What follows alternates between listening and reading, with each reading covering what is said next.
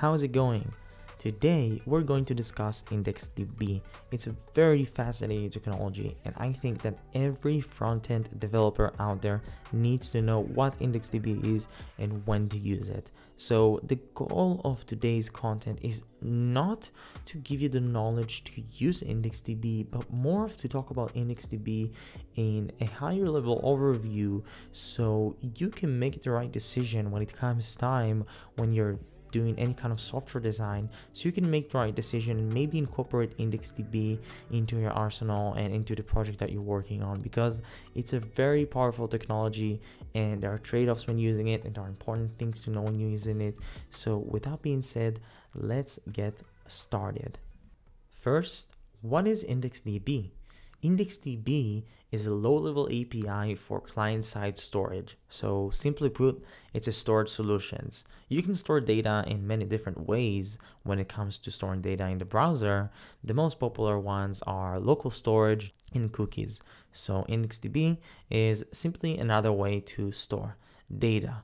But IndexedDB is much more than that. IndexedDB is much more powerful than local storage and cookies because it's an actual DB. Essentially, it's a DB built into the browser. So how does IndexedDB work? Well, IndexedDB has something that's called an object store. And you can think of an object store as a table or as a collection, like in other databases. So an object store is simply a key value store.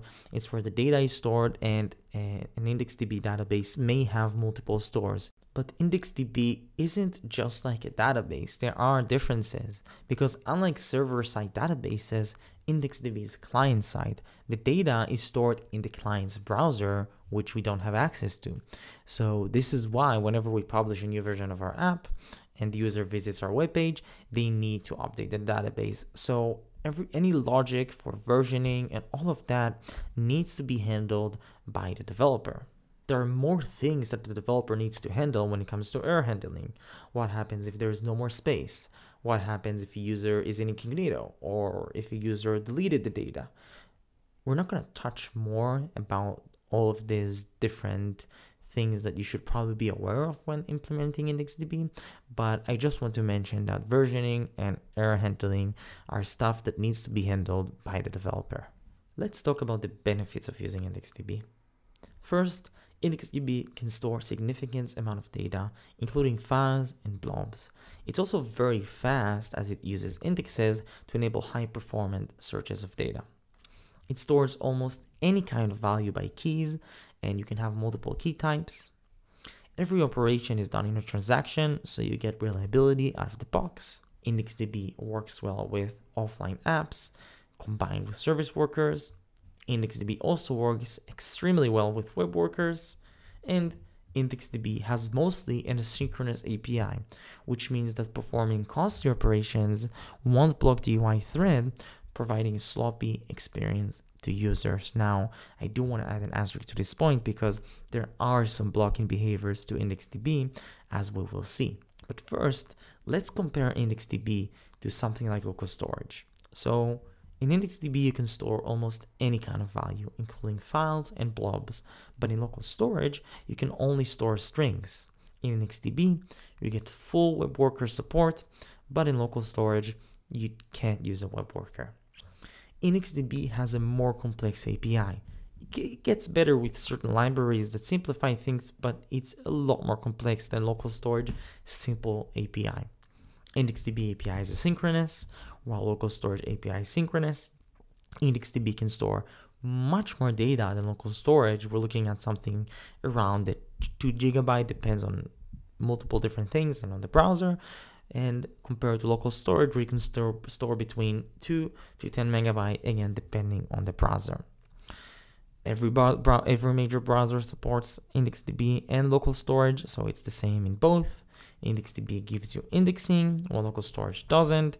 And in IndexedDB, operations are done within a transaction in contrast to LocalStorage, where there are no transactions. So IndexedDB sounds awesome, but let's talk about actual and potential use cases. First, storing edits without having to sync every single character change back to the server immediately. This is something that Google Drive and Google Docs does. So when you're using Google Docs and you're writing, they're actually using IndexedDB behind the scenes to sync everything up. So you can do something like that to ensure edits are synced to the server and everything is saved first of all to IndexedDB and then to the server. IndexedDB also gives you the possibility to cache different assets such as fonts or images, and it's much better caching than LocalStorage, obviously because of the support for files and blobs, but also because of its asynchronous nature and how much data you can store. But IndexedDB is not perfect. It has actual limitations. One of the most important limitations to be aware of, and it's not really a limitation, it's just something to be aware of when using IndexedDB, and it's actually the reason I said before that IndexedDB can block the UI. And the reason is because IndexedDB uses something that's called the standard serialization algorithm or the structured clone algorithm to store and clone an object. So every time you send an object to IndexedDB, first it has to be cloned, and the cloning of the object happens on the main thread. So the larger the object will be, the longer it will take, and it still has the potential to block the UI.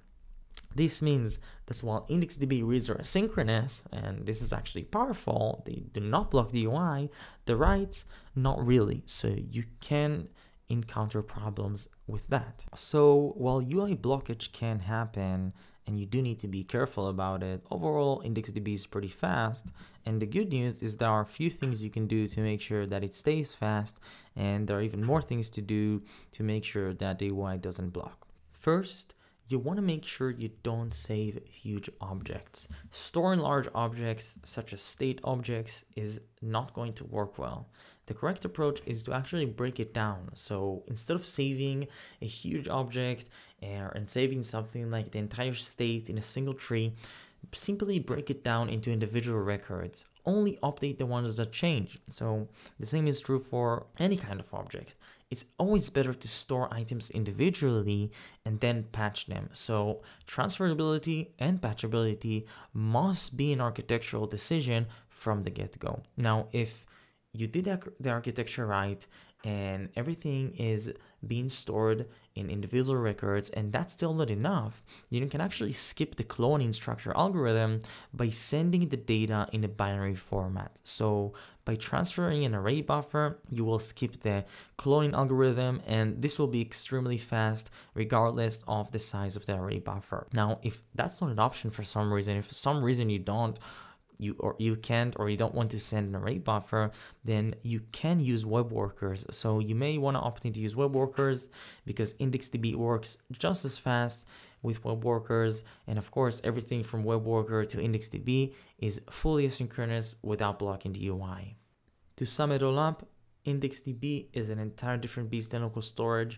It's a full-blown solution for client-side storage and definitely the best one available, supporting things like transactions and higher storage limits and storing almost any kind of data, etc. And of course, you only want to use IndexedDB if you actually need a database. So if you don't need a database, if all you need is a simple key value storage and you're using simple objects, then please opt in to use LocalStorage. You're going to have much better results and it's going to be much simpler. And one last tip is that yes, IndexedDB is the best solution available for client storage, but while being the best solution, it's also the most complex solution. So this is why it's highly recommended to use a wrapper library that simplifies the IndexedDB syntax and turns it into promises as well. With all of that being said, thank you so much for listening or watching this content. I had a lot of fun making it. I hope you did too. Feel free to leave a comment if you have any note or suggestion or anything to add. This is also available in Spotify as a podcast and in YouTube. Thank you so much for watching, and I'm gonna see you next time.